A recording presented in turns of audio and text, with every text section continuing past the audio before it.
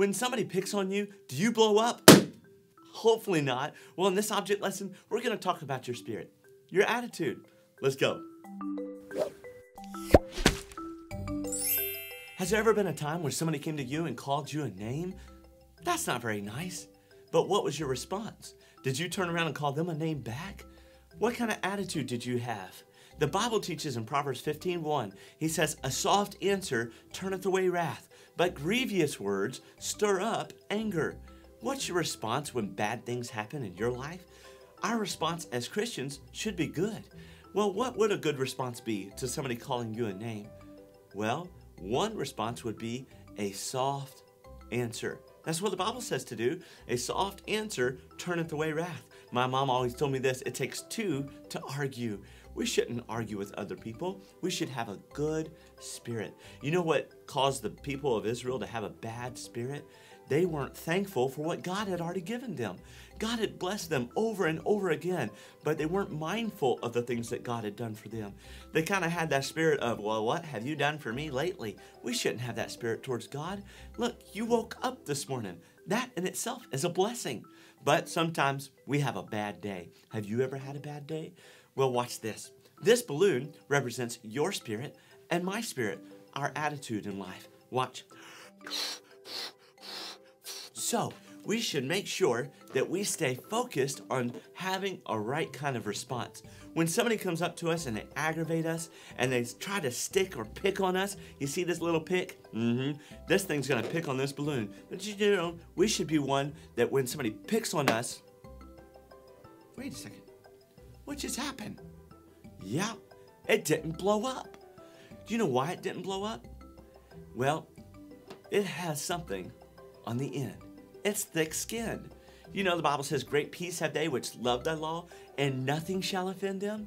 We should have an attitude of a soft answer. Now, is air coming out of there? Of course it is. It just got poked. But it's not like, boom! No, it's a soft answer. The Bible says a soft answer turneth away wrath.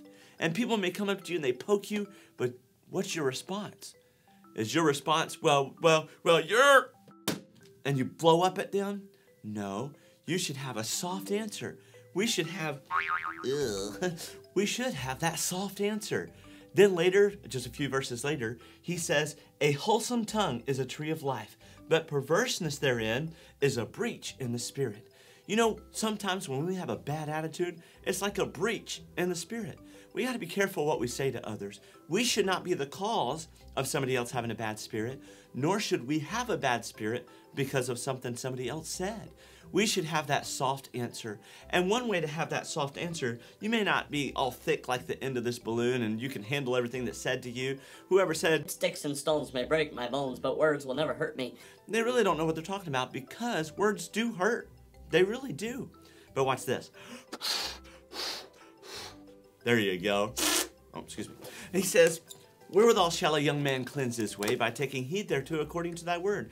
With thy whole heart have I sought thee. Oh, let me not wander from thy commandments. So what is something that I can do to make sure that I don't blow up at people? Well, how about this? How about putting an extra layer of protection on you so that when somebody comes along and they call you a name or they pick on you or they make fun of you, that you don't blow up on them? What's this extra coat? You ready? What's that say?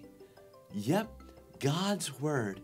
You know, we are supposed to install God's word inside of us. He says, I will hide God's word in my heart that I might not sin against thee. So here's God's word, right? And when somebody comes along and you're covered by God's word, you're living by God's word, a soft answer turneth away wrath, right? So when somebody comes along, oh, wait a second. What just happened? A soft answer. A soft answer does what? It turns away wrath. But grievous words stir up anger. You know, when your spirit is trying to be broken by somebody else, you should have a soft answer. Somebody comes along, they jab you, you say, oh, but Brother Josh, now it's full of holes. But it didn't blow up at anybody. It still had a soft answer. Let's have a good attitude for the Lord and in front of others. You know, really people can't look inside of your heart to see what you believe, but they can see your actions and your reactions to things in life to see if you really are a Christian. So let's show everybody that we are a Christian by responding correctly. So when somebody calls you a nasty name, don't turn around and call them a nasty name back. When somebody makes fun of you, the Bible says we're supposed to be able to turn the other cheek, right? And that does not mean their cheek. That means yours. So that being said, it's not as easy as it sounds, but have a soft answer. Have a good attitude. Oh, by the way, if you really like this object lesson, hit the like button, subscribe, and check out the other ones too. See you later. Bye. Bye. Bye.